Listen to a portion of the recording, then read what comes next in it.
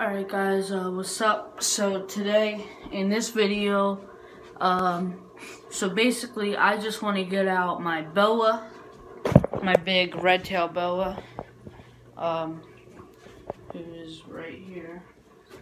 That's her. So basically right now, I'm just going to get her out and mess around with her for a little. Before I do that though, just a little bit, quick run over my room. So here's her cage, and then over here, and it's late. It's a little late. It's about 10:30. So I do have his light turned off, and that is the frog cage. And then we have some geckos over here. One right there, one in there. My dog, my fish tank. And then right here we have our Brooks king snake, who's a adult male, about 6 foot. And my carpet python over here, Leo. Here's some of our pythons over here. Right here is my female pastel, who should be laying eggs for me in December. And then these are 3 males who could all possibly be made with her. Now I want this one too, because he is, I'm not even sure, to be honest. He's supposed to be a pastel lesser, if you can't really tell because of the heat light, but he's probably butter, and the other 2 are normals. So I would like this guy to go because it's going to be fun to see what we can get out of him.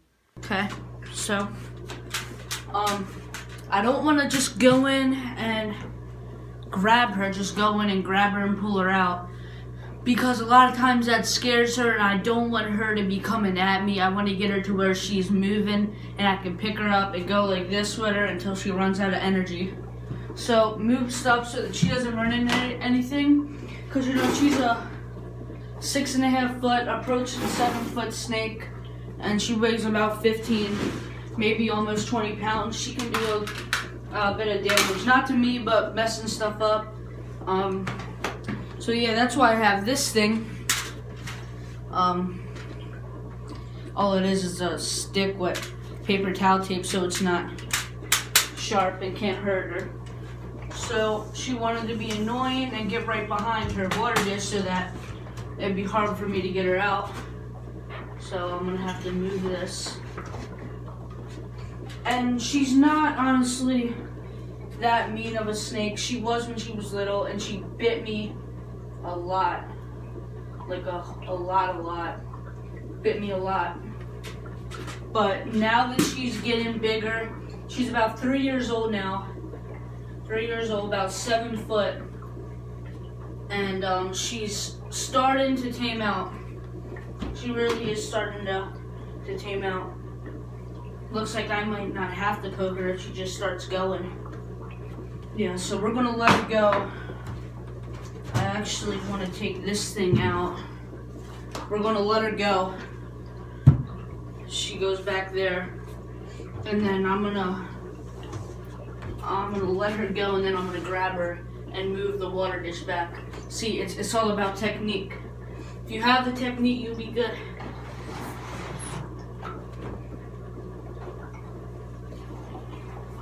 There she goes. Got her. And she's really cold because she was just on her water bottle. Set her down for a sec. And here you go.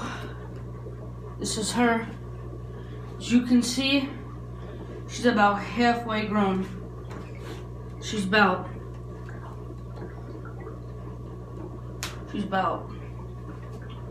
15, maybe almost 20 pounds. She might want to bite me. And I was kind of expecting this for her to be a little bit, you know, kind of moody when I first got her out of her cage. She tries to get under my rug. You can see I'm about 5'5". She's about a foot longer than me. If I lay out and she stretches her whole body, she's about a foot longer than me. Right now, she's at the point where I can still handle her, but if I'm this size and she's full grown, as you can see right there, she got a little moody. That's the first time I've seen her strike in a long time. She is not happy. Guys, that scared me. I'm not gonna lie, that freaking scared me. You saw me jump, that stuff scared me. I have not seen her strike in almost 2 years.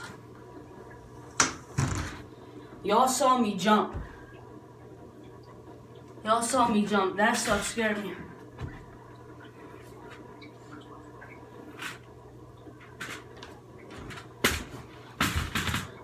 Guys, so as you saw there, she got a little mad, and I don't think that she actually tried to bite me. I think she just tried to jump back, scare me, you know, let me know that she didn't want to be bothered, and that's just kind of the snake she is. Sadly, I'd like her to be different, but she's just kind of the snake that doesn't want to be bothered and just wants to be left alone and be fed.